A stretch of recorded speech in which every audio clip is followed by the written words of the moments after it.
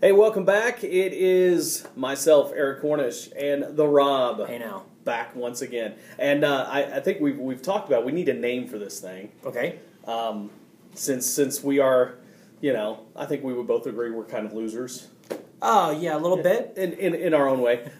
So, you know what? We are the Enhancement talent now. See, it's just a fancier way. Saying jobber. Jobber, losers. We're like the job squad of DJs talking about wrestling. That's it. There's probably better web series out there, but you're choosing to watch this one, and we thank you. We appreciate that. Not a ton of stuff going on. I mean, there is, but there's not in wrestling right now. It seems like as we head toward Elimination Chamber and people kind of look past that toward WrestleMania, not a lot going on. No, I agree. I think on screen, this is one of the worst roads to WrestleMania that we've had. Yeah, I expect it to get better, but I may be expecting too much. The behind-the-scenes stuff has been kind of exciting, Yeah. As far as the matchmaking and who's going to be on the show and stuff like that. The on-screen stuff has not been enticing me very much. The one thing that I do like so far, and let's just discuss this and see what your take on this is, Randy Orton running the gauntlet of his opponents in the Elimination Chamber. So far,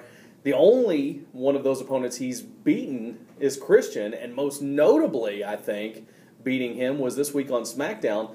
He lost to, I guess now just Cesaro, no Antonio in the name anymore, and lost cleanly. I think that says a lot about Cesaro's future. This has been the strangest championship run of, especially a strong guy that they put a lot of time and effort into, Randy Orton. Sure. But it's like he's been scared of, the Big Show. He's been scared of Triple H. He's not been, the Randy Orton of old. And I would give this title run an F. I don't know. They're not making me want to see him wrestle. I'm not buying him as someone I would fear. I'm not. To me, it's par for the course for this run, I suppose. I'm okay with a cowardly heel, but we're not used to seeing Randy Orton in that role.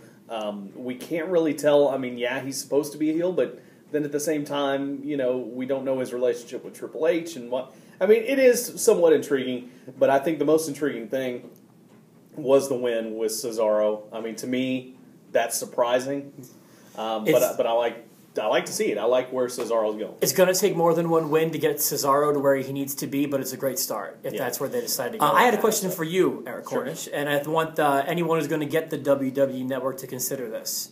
So I guess about a week from now, it's going to launch, and you're going to have access to, hundreds of thousands of hours of wrestling. My question to you, sir, is, as far as their catalog and library goes, nothing new, nothing streaming live, what's the first thing you click on and watch? I've actually thought about this, and I don't know if it's going to be some stuff that's going to bring back some nostalgia or stuff I never watched to begin with. I know you've watched most of the WWE stuff because you have it all. Correct, yeah. But I think I would either go back to some early 90s WCW stuff that I haven't seen in forever. Are you talking to refresh my memory? Are you talking Nitro? Are you talking pre-Nitro? No, I'm talking about the pay-per-views maybe. Yeah, definitely pre-Nitro. Okay. Early 90s, 91, 92. To go back to see some of that stuff where Sting was just coming on and, winning his first title back, So, specifically, which TV program or which pay-per-view do you think you're going to click on first? You know what? I tell you one of the ones that I know has always been, people say that the finish was just so bad, and is Halloween Havoc, and I think it was either 90 or 91, I believe, it was Sting versus Sid. They had a really weird ending. Barry Windham came in dressed as Sting, but they didn't make it blatantly obvious that it was Barry Windham. It's one of those things when you cheat, you got to make it obvious that you're cheating. But they didn't really make it obvious because the crowd didn't really. And the cameras didn't catch him, and it wasn't until Jim Ross went, "That looked like somebody else. That looked like Barry Windham." But that whole pay-per-view, that era was when I was really starting to pay attention to things. So that one stands out to me. Stuff like that. I would go and then watch other things like ECW. I've never seen a single ECW pay-per-view of the old ECW. You're kidding me. Never. I have all of them. Never. I wish never I would have seen known one. that. So I used to watch the old TV show, but I've never seen an ECW pay-per-view. Oh, there are some great ones. Yeah, so. Not only that, they're consistently good. You're from Philly, so that's true. But you know what? I'll be honest with you, and here's kind of a dirty little secret of mine. I watched very few of them live. I would say I've seen live like even on pay-per-view, I would say I've seen maybe 4, 5, but I have gone back and seen all of them. Wow. And they're a lot of fun. There's like, you'll have a hard time finding like a string of 2 bad matches on any pay-per-view. Like every match on those things are good and fun to watch. And ECW had a life of its own, which I liked. I think for me, now I started watching wrestling in 1994. I was 11. My very first show that I watched as a fan, I was not a fan at the beginning. I was a fan of wrestling at the end. Was SummerSlam in 1994. Raw started broadcasting in January of 1993. And I've seen the first few Raws, but I would probably just start watching Raw from the beginning.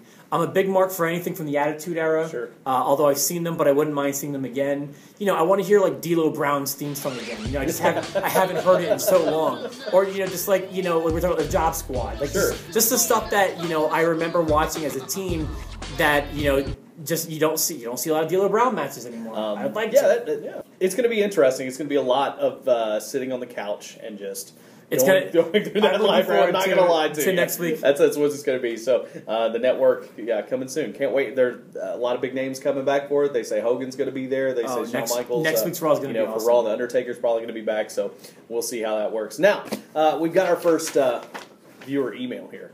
Which that's pretty good. All right, that's pretty good after only a couple weeks, and some of this is for fun. Other things, we may be able to elaborate on. This is from Ben. Who should we? Can we? If you want to send this email, absolutely. I'm the Rob at 1061evansville.com. And I'm Eric at WKDQ.com. You can tweet us. We'll put our Twitter accounts down there too. And just let us know if you have any wrestling related comments or questions. Send them to us. Sure. So this is what Ben says. He says, you and Vince McMahon have had a Freaky Friday / the hot chick experience. You are now in control of WWE Universe. Here are some things that we have to discuss. So I'll let you go first on this. Since it technically wouldn't be incest, would you try to hook up with Stephanie McMahon? I mean, sure. Is she good look? I mean, I suppose. Hey, I'm telling you now. If I was a few years younger, she is in the best shape of her life. I think she looks better than ever right now, Stephanie McMahon. But that unrelated to most of these other things. I mean, I'm happily in a relationship right now, but if I wasn't, I would, for sure. If I'm in the backstage of Stephanie all the time, like, hey, what's up? I'm not your dad.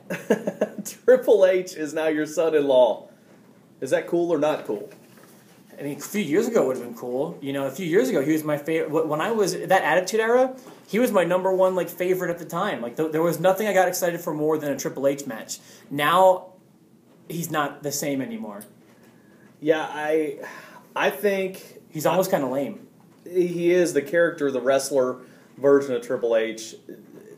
And that's why I'm not really excited about seeing him come back if he does come back to wrestle at WrestleMania, because you can't be that big and bad guy anymore. You're the guy in the suit. He needs to put a little cowardly heel in his character too, I think. Yeah, he was a fantastic heel, maybe the best of all time. It's not the same as Vince McMahon where he's come strutting down, but then he's a coward obviously because he's not a wrestler. So the king of kings. I don't know how that works, but I think it's cool. I think he does have a good mind for the business. I think if anybody's going to take over, he's not a bad idea. I wish Shane would have stayed around, Shane McMahon, because I think he might have shared that vision that his father had, but take it in another direction instead of just walking on eggshells and knowing that you're just married into the family. So be careful, So, I'm with you. But anyway, that's kind of speaking of the Vince McMahon walk. Would you keep the walk?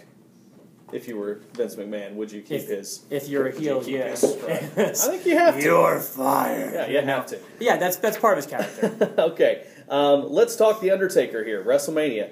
Let's assume this year would be it for The Undertaker. If we knew this was his last year, his last match, book this year's WrestleMania for The Undertaker. If you know it's his last match, he should go out putting somebody over. You have to ask yourself internally, who's the guy who could benefit most from beating the Taker and having that? And you have to be careful with that because this time last year, a guy like Ryback would have been a slam dunk. Absolutely. But at this point now, it would be kind of like that was a waste. I thought at WrestleMania 21, Randy Orton would have been a good pick. He didn't even need it. Maybe it's a guy like Cesaro or some of those Daniel Bryan might not need it, but guys like that who could really use that bump. But it's stupid to have his last match at WrestleMania be a victory. I think it's wasteful. I agree with you, and I hear a lot of the people that are involved with WWE, a lot of people that are in WWE. Jim Ross has said this. A lot of people said nobody wants to see The Undertaker lose at WrestleMania. Mm-hmm. They want to keep that streak intact. I disagree 100%, and I've got to think The Undertaker does too, knowing that he's such an old school guy.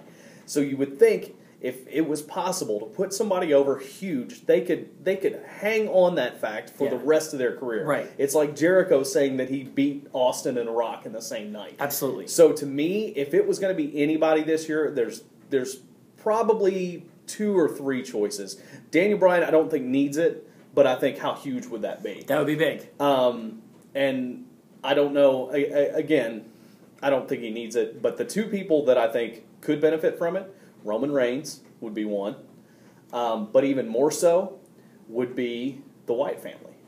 There's that. Bray Wyatt. Put Bray Wyatt in That's there not a bad because choice. the connection with their kind of creepy, just I mean, I know it's not the same as The Undertaker, but they kind of have this, this kind of aura about them that would mesh well with The Undertaker's character. Definitely. No, that's a good name I didn't think of. A guy like Roman Reigns, I'm worried will become like a Ryback a year from now, in that he won't be as relevant a year from now as he is right now. Mm-hmm. But I hope he is. I mean, he's got all the tools. You have fired the entire creative team.